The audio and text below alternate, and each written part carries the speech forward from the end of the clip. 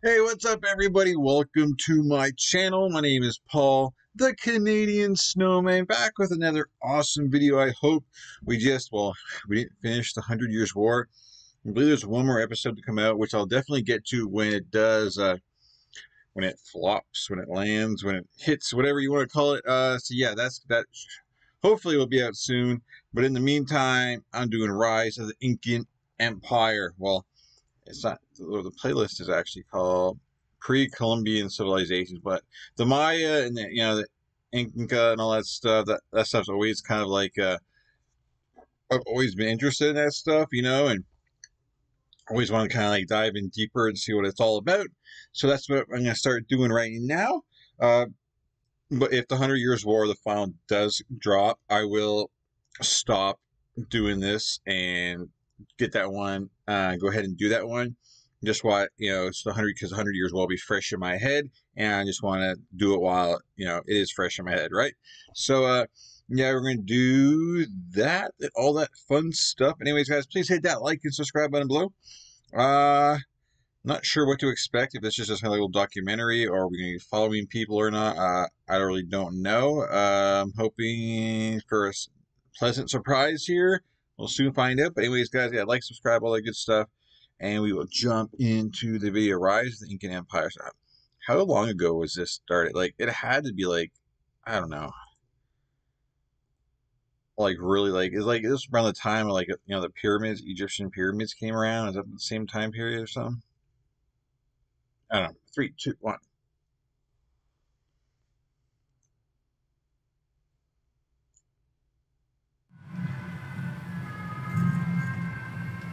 Anyways. On the edge of western South America, wedged between Earth's driest desert, largest rainforest, and second highest mountain range, lay a sprawling empire. The Inca, through ingenious engineering and strict central planning, forged one of the world's most unusual empires. It was the largest empire in the pre-Columbian Americas, without a written language, the wheel, or money, and one of the only empires to stretch upwards rather than across. In this video, we will look at how the Inca rose to power from unknown origins and dominated their region. Yeah, this will be super interesting because, like, obviously you know about Rome and all that stuff and the history there, but I really don't know nothing about the history, in South America, the Inca, the Maya, and as well known. I mean, come on, I think everyone, if you're new to, if you're watching this for the first time with me, let me know in the comments, if you've heard of the Inca and the Maya, you just heard of them, but don't really know nothing about them, because it'd be kind of cool to know if you're kind of on the same page as me.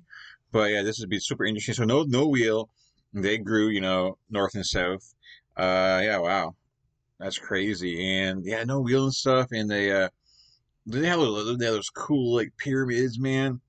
This is gonna get good.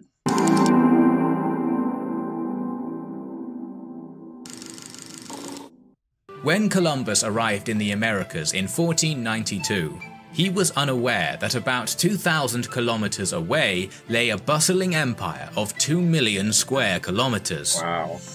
Tahuantinsuyu, the land of the four quarters, as the... Okay, so this wasn't as far back as I was expecting. Okay. Tahuantinsuyu, the land of the four quarters, as the Inca called their realm, included parts of modern Colombia, Ecuador, Peru, Bolivia, Chile, and Argentina. It had a population of more than 10 million across innumerable ethnic groups and languages. Wow. The Inca developed in near isolation, so their culture was missing many things that were vital in the Old World. The wheel was absent, along with any draft animal capable of pulling weight. It's true. Steel and iron were... Because they had the llama, though, because I remember from Geography Now videos, they did have the llama, but the llama can't pull nothing. You can't even ride on a llama. So yeah, they didn't really have anything to kind of pull something with a wheel, so I guess that the wheel wasn't really something they could really use. I mean, I guess you can make a wheelbarrow, right? I don't know. Along with any draft animal capable of pulling weight. Steel and iron were unknown, while gold, silver and bronze were masterfully worked. Most intriguing was that they lacked a written language, so their knowledge was passed on orally or through a unique system of knots called quipu. These knots were used to collect data, keep records, measure taxes, and record the census. So I guess that's probably why we don't really know. Well, maybe they do know a whole lot, but you never hear any stories about heroes and stuff. I guess from the Maya and Inca, you just kind of know that there's a civilization. And it makes sense that they have no language. You can't, like hieroglyphics that are on the wall, from Egyptians and stuff like that.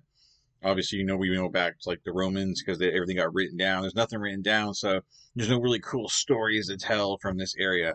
I mean, they might tell us, but I don't think they're gonna dive into like certain heroes, because how are they gonna do that if they didn't really write something down? I don't know. However, as the Spanish established control over the Inca, the ability to read quipu faded away, and the records are now indecipherable to us. Yeah. Therefore, most of the history we have about the Inca has come down to us through Spanish historians or oral traditions. With that in mind, let's take a look at the origins of the Inca Empire. Okay, let's do it. Ancient Peru was one of the ancient cradles of civilization, and between 8000 and 3000 BC, the people there domesticated llamas and alpacas, along with an immense variety of crops such as potatoes, corn, beans, peanuts, squashes, and quinoa. From these early agricultural societies, a series of complex cultures emerged, such as Tiwanaku, Wari, and Chimu. By 900 AD, states like Tiwanaku were erecting huge stone structures, building highways and canals, and maintaining a capital of 50,000 people at a time when London had around 30,000, all at 3,000 meters above sea level. The Inca were the final great society to emerge here, and inherited much from those that came before. As the Chimu Empire was at its peak, to its south, the tiny kingdom of Cuzco slumbered. This small kingdom would rapidly transform into Tawantinsuyu, or what we call the Inca Empire. Wow. Where exactly did the Inca come from? Well, let's take a look at the Inca's own mythological origin story. It begins with the great creator god Viracocha, who came upon 3 caves. From the central cave, Viracocha brought forth 4 brothers and 4 sisters. These were to be the founders of the Inca civilization. Out of the side caves stepped others, who were to be the forebears of the other, less important Inca clans. One of the brothers, Aya Manco, armed with a golden staff capable of testing soil, led his people on an exodus-like journey, at the end of which he was the only remaining brother. Upon entering the valley of Cuzco, the golden staff sank into the ground, and so his people settled there. The city of Cuzco was founded, and Aya Manco adopted the name Manco Capac. This is one of the many origin myths of the Inca. The myth would be regularly changed and updated for political reasons. For example, if the Inca wanted to integrate a foreign state or power into their empire, then that entity would conveniently find itself wedged into the current mythology. But Manco Capac was probably a real person. Yeah, typical politics, right? But wow, this is not like, I guess, 100% stuff. I guess not a lot of our history is 100%, but there's not a lot written down here. It's more myth, pretty much, right? Yeah, interesting story though. At least we're getting some stories though, so I'm definitely excited about that. To the current mythology. But Manco Capac was probably a real person that led a group of nomads into the valley and founded Cuzco in the early 13th century. The history of the first 8 Inca. So 13th century. See, I had no clue when this all started. So I was expecting like before, BC time period, So I'm definitely wrong. It was definitely more recent, obviously. So and a lot of stuff we know from the Spanish. That's definitely interesting. Kings is lost in the mists of time. Its 9th king was the first to step into certain history. A lot of kings. An Inca Alexander the Great, called Kusi Yupanqui, rose to power in the early 1400s. At the time of his birth, the kingdom of Cuzco was barely more than a chiefdom, He was not the first in line to the throne, but after Cuzco was besieged by 40,000 enemy Chanca soldiers and his king father and prince brother fled the city, it was Kusi Yupanqui who organized a defense and not only saved the city, but also won himself the crown. Before his reign, his kingdom held the small territory around Cuzco, but within a single lifetime, he and his son had stretched the new empire from present-day Bolivia to Ecuador. He adopted the name Pachacuti, which means Earthshaker, or he who turns the world upside down.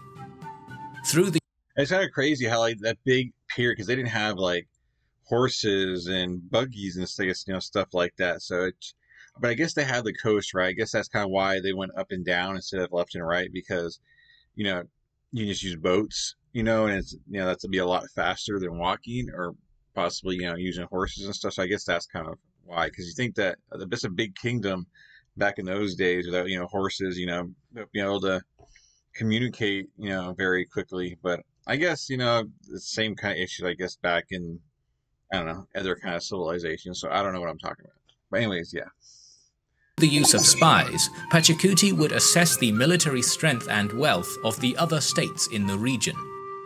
After collecting this information, he would send messages to the leaders of these states, attempting to persuade them to join his empire.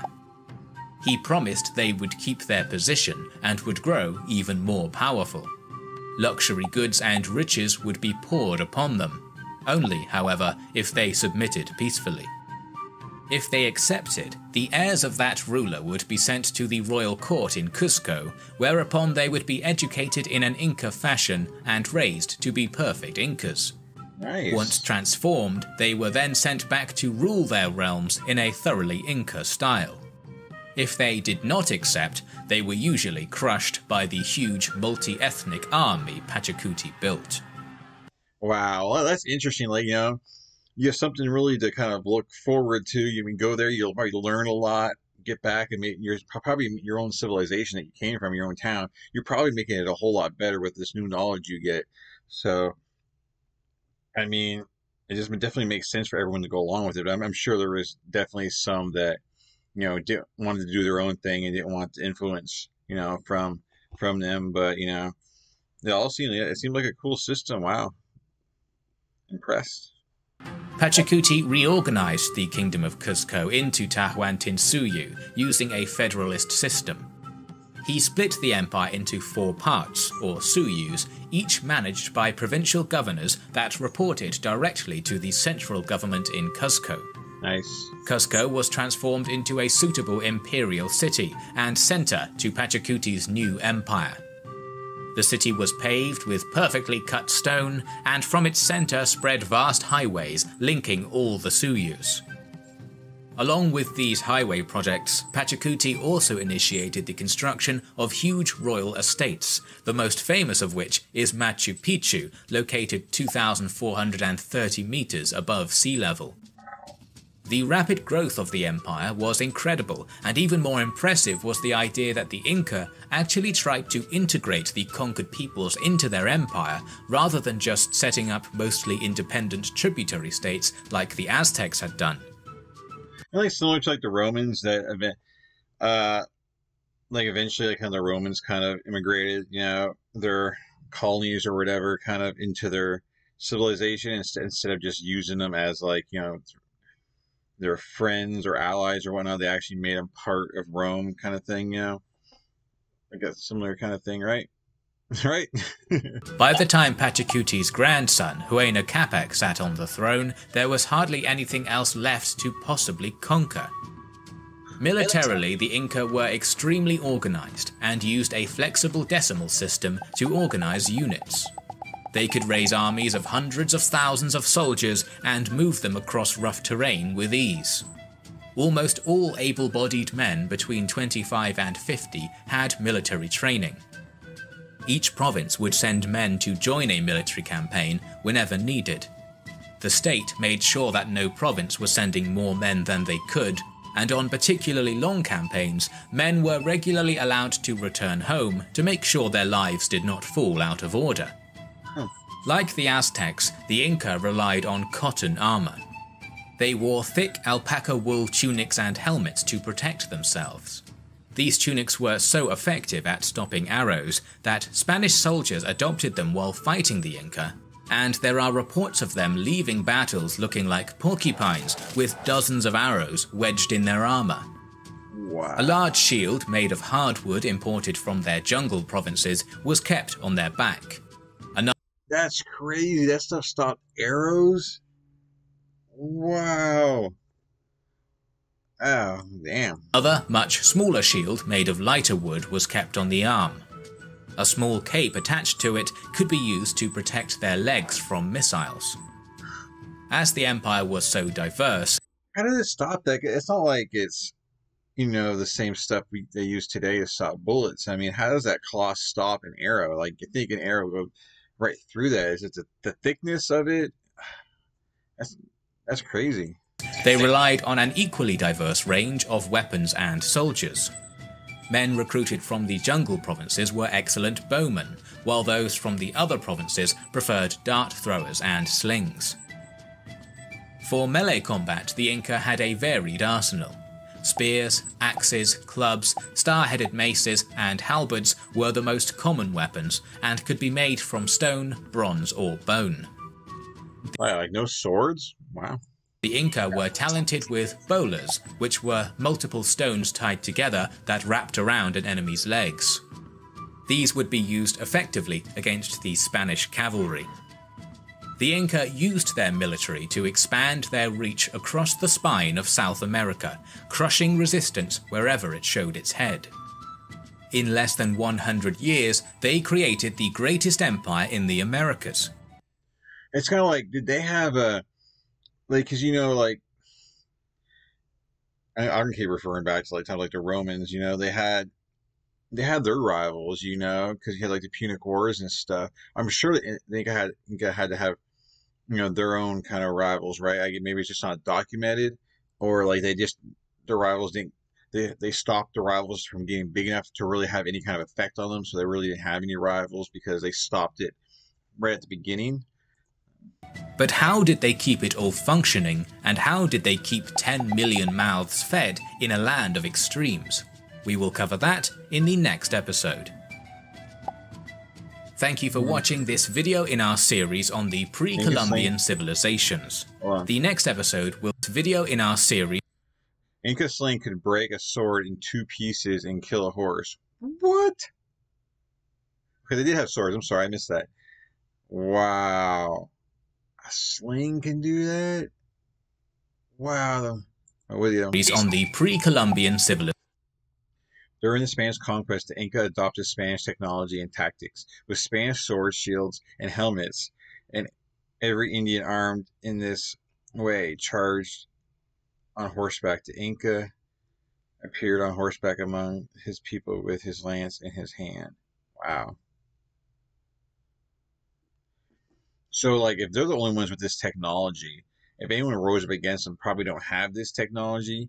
So, yeah, they have an advantage of numbers and just technology. So, wow, there's no one going to stand against them. I'm guessing, like, any other kind of civilization, like, what happened to it? I mean, you get a bad, they're going to end up getting, like, a bad king when he's not, and it's just, things are just going to, fall apart, or another power rises up and kind of takes part of them out. This will be interesting.